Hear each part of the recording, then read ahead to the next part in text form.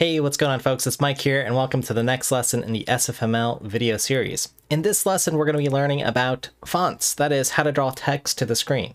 If you recall, in one of the previous lessons, we talked about drawable objects, and one of those is in fact text. So let's go ahead and take a look at it in this next lesson. All right, so recall that we have different drawable objects that we can draw to our screen. I've got our code from a previous lesson just showing how we loaded a Mona Lisa image, loaded that as a texture, then drew it as a sprite, and then eventually called the window.draw, which drew some drawable thing. Now it's important for us in our multimedia applications and games to also be able to have text as well. So I'm going to click on drawable here and we'll have an idea of the different drawable things that exist. So again, you'll note that one of those things is text here. So I'm going to go ahead and click on it and let's go ahead and see how we can get some text onto our screen. So the constructor itself looks pretty self-explanatory here. We've got some text here, and we've got a string here, a font, and a character size, and, well, a couple different things here. So let's go ahead and try to figure out what's going on here from our constructor. Now, it looks like there's something also known as a font here, so we're going to have to perhaps set up a font as well. So I'm going to go ahead and open up the font class, and we'll take a look here. Now, fonts themselves are a little bit interesting, and we'll want to think about how we actually set those up. So we've got, again, a constructor for a font, and we'll have to load it from file in some way. Now, again, the great thing about SFML is it's ready to go with lots of different file formats that it can load. So true type fonts being one of the common ones. Now, a common way to think about how fonts are loaded, now this isn't all of them, is you essentially have this giant grid here of different rows, and within those rows will be different Unicode or whatever characters. So you'll have the A character, B, C, then maybe lowercase a, B, C, etc. And the different types of alphabets would follow along and so on. So essentially that's what's in one of these font files. So what we're going to need to do is do a quick search to find a font and download it and bring it into our project. So for this, I'm just going to open up Firefox and search for free fonts,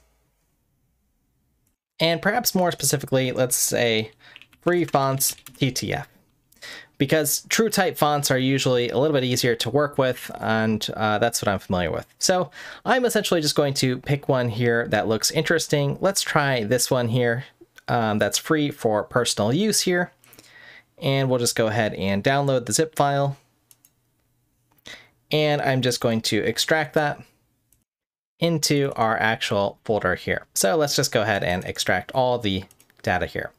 And I'll go ahead and show the files here, and you'll see we have this font here, 28 days later. All right, so that sounds pretty cool here.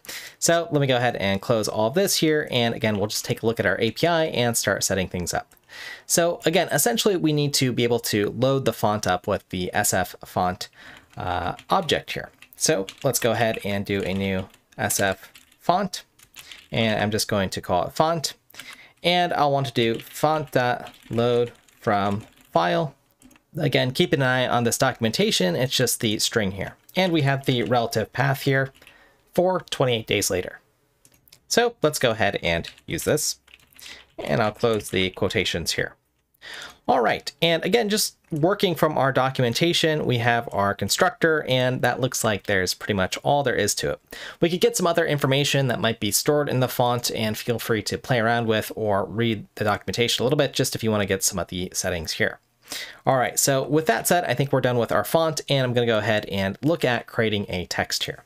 So let's just go ahead and create SF text, and it looks like we're going to need some string for the text. And I'm just going to give this a label since we have the Mona Lisa from our previous lesson labeled here. The actual font that we're using, that's this actual object here that I'll highlight. And then we need to fix or pick the size here. And I'm just going to say 30 for now. All right, so with that said, let's go ahead and try to draw this. Now, we might have to do some other work here. In fact, I'm going to just look through the API here, meaning that we might want to set the position of our actual text somewhere and see what happens here. And let's actually give this object a name. I'm just going to do lowercase text here. And a comment, load a font and set up a test text for us. Okay, and again, this is some drawable object here. So I'm gonna go ahead and draw it, draw our text. So I can do window.draw and the text here. And I'll go ahead and give this a compile. And again, I'll show you that full line here, just in case you're having trouble compiling. No mistakes, always lucky here. And I'll run our program here. And we can see our text is overlaid here nicely. And in fact, that's quite nice that it works like that. Now, I did do something subtle here in this lesson that you may or may not have noticed. And that was that I put the text rendering after our sprite. So I'm going to go ahead and switch the order there and recompile these. And you'll notice that this time the image is on top of the actual text here. So this is something known as the painter's algorithm, where basically the things that we draw first are going to get overlapped by the things that we draw that follow after. So we do have to consider this order. Now there's ways to take care of this. You can sort of have a priority, or if you've done any CSS programming or these kind of things, you specify a z index, some integer that sort of specifies. These are all abstractions that we could build on top of our program right now, but we don't have to worry about those necessarily. So all I'm going to do is just flip the order back to how we had it, drawing first our sprite and then the text after so that it'll overlap. But I do want to just make one or two more changes to our text just to move it and maybe center it a little bit on the screen here. So let's go ahead and once we have our text here, do text, move, and I'm just going to shift it over 100 units. And do 0.0f for the y, because that doesn't need to be changed. And I'll rerun this, and we can see something that's a little bit better here where we have it more centered. In fact, I'll go ahead and just increase the font size because I think it'll look even sharper. But you can have a lot of fun with this, and your homework going forward is to try to download some fonts and see what you can build here. With what we've been learning previously, you can already start to build some really powerful applications. For instance, you could hit different keys to load different fonts and display the text to sort of get a nice preview of what they would look like. And you might even think about some other functionality you can do with the text here, like for instance, calculating its width from the transform and trying to figure out how you could always center the text based off of the window height. So those are just a few hints and some things that you might want to try in your applications.